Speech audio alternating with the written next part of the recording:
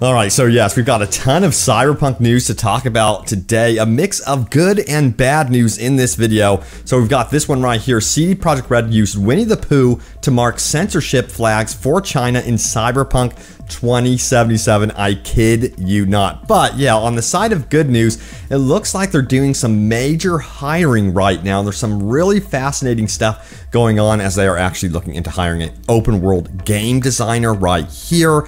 And then also they're looking into hiring an encounter designer. Some really cool stuff. We're going to also talk about what they're doing on the side of multiplayer as well.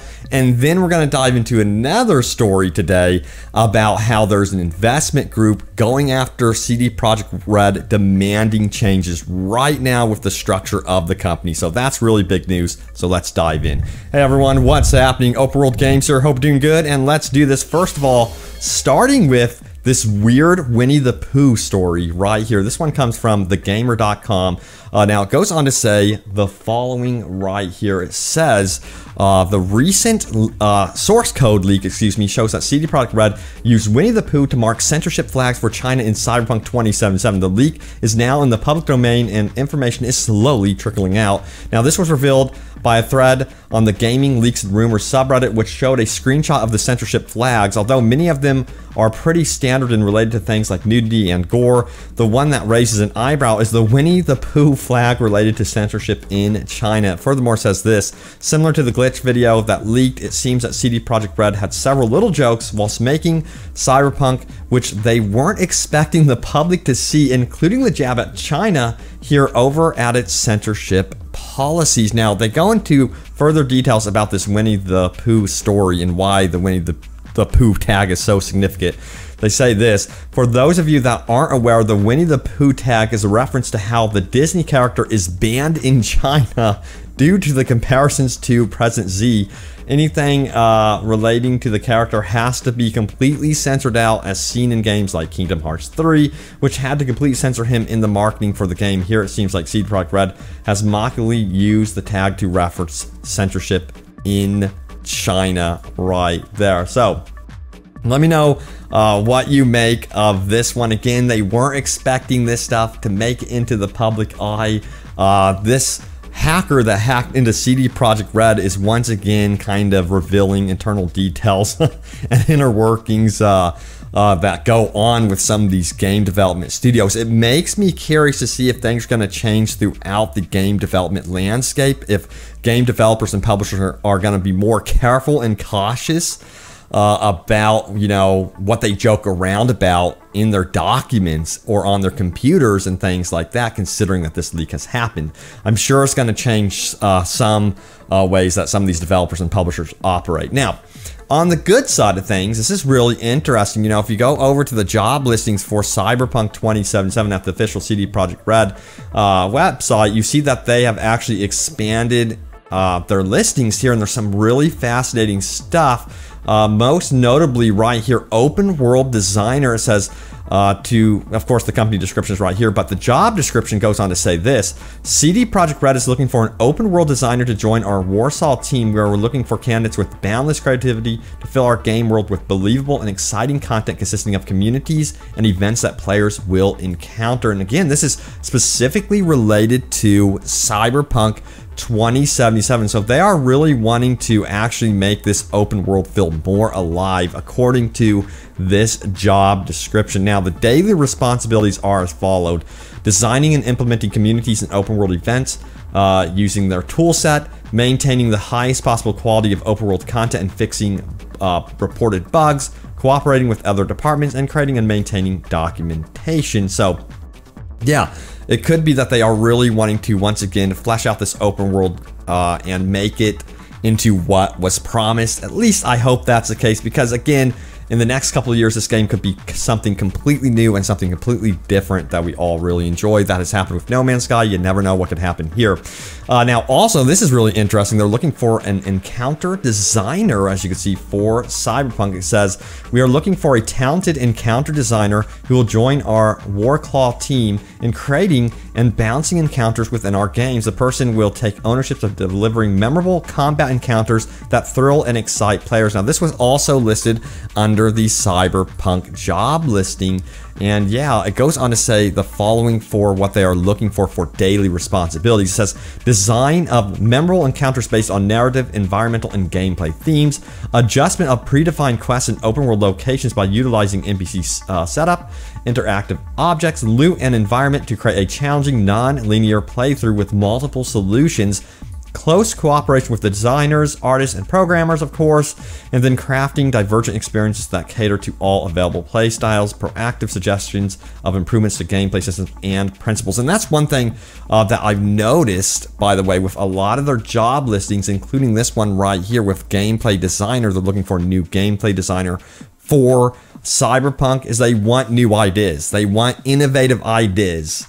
That's exactly what they say for a lot of the daily responsibilities for some of these job listings. They want something that goes above and beyond because, of course, a lot of people considered what they did with Cyberpunk to be underwhelming. And there are things, don't get me wrong, that I absolutely love about Cyberpunk, but there's also, you know, some big mishaps that did happen with this game for sure.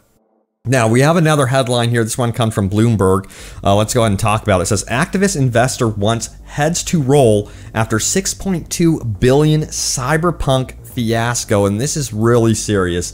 There is a pretty big investment firm, I guess you would say, that invested in Cyberpunk 2077. I guess it was a lot of money, and they did not get the return on their investment, and they are very upset. They want things to change in the CD Projekt Red landscape, I guess you would say. So they go on to say this: UK-based Aubrey Advisors, which didn't specify how big a stake it holds in CD Projekt, wrote to the studio's board expressing utter dismay and disbelief with the developments at the company over the last 12 months on behalf of all shareholders.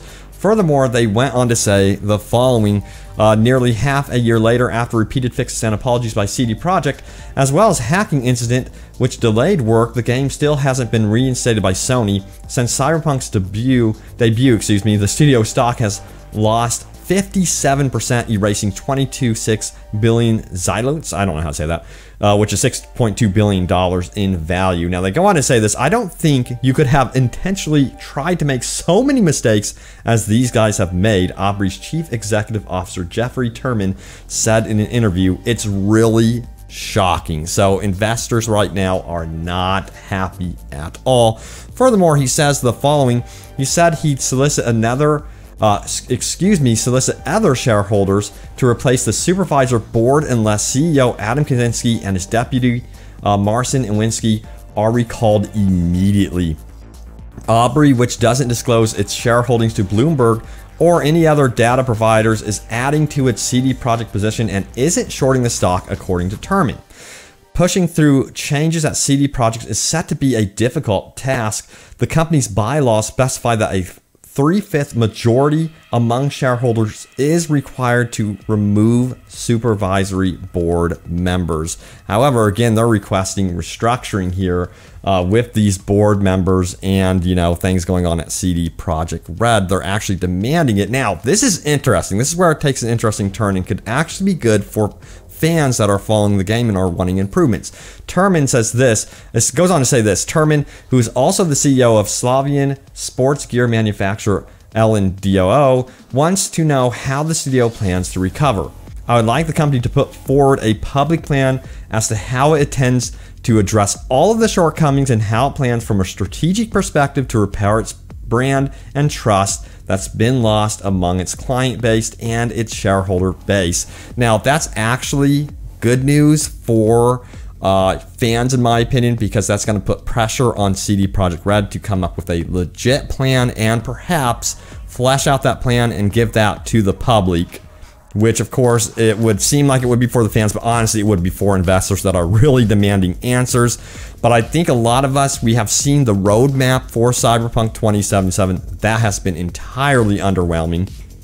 So we want it fleshed out, as the investors do, and I think it's kind of good that investors are pushing for a more fleshed out plan and roadmap in the future. Now, it is time to go over your top comments. Remember, leave a comment down below. It could end up right here in a future video. Let's do this. What was the most recent Cyberpunk video, you ask?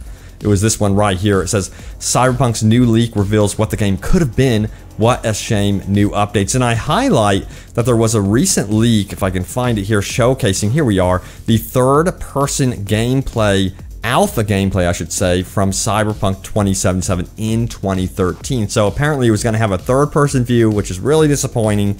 I would have loved for a fully fleshed out third-person view, much like The Witcher 3 had. But anyway, this is what you guys had to say about it. Sensei says, devs shouldn't even announce games until they're finished. That way, they'd be able to set more realistic release dates and spend that time fine-tuning. Yeah, they announced Cyberpunk way too early. And honestly, considering the set it was in, they should have slapped an early access thing on there or delayed it. Now, GB Riker says, Cyberpunk should have been like a Bethesda game. It should have had both free-to-play and, first-person and third-person views. The more I hear about what this game could have been, the more depressed I get. CD Projekt Red has no excuse for any of this. Yeah, a lot of people feel that one right there. Straight Edge Savior says, actually played this one on my base PS4 the other day for the first time in months. It's not quite as bad as I remember. Seems to run a bit smoother and the graphics are improved. Still a long way off from being acceptable though, considering they spent the entire PS4 life cycle developing this game. Yeah. You know, it seems like Sony isn't impressed with it. They haven't put the game back on the storefront either, so yeah. Mayuna says this, cheaper to do first person than it is to do third. Don't have to show shadows or any anatomy details such as skin texture or muscle movements. Personally, I have given up on this game. True, they got my money from buying this game, but it was my first and last purchase for any CD Projekt Red game. A lot of you guys upvoting that one, so yeah, they have some trust issues that they have developed with the community for sure, and they need to rebuild that trust. It's going to be quite the challenge for them to do so. So, yeah, we'll see what happens. You know, they're scaling back the multiplayer stuff that they were planning on doing. I think that's at least good news there, and I think from the job listings, it's good to know that they're looking for new talent in the open world area of the game, fleshing that out. So at least that's something. But yeah, a lot of good things happening here and a lot of bad things. So it's like a mosh pit of news today for Cyberpunk for sure. But thank you all so much for watching. Stay tuned for more Cyberpunk 2077 news and updates. I promise to stay on this one for you all. And then of course, remember E3 is upon us, nearly upon us here. We will be getting E3 June 12th. I will be covering a lot of the stuff out of that one. We should be getting some super exciting stuff from E3 2021. So stay tuned for that. But thank you so much for watching, and I will see you all next time. Take care.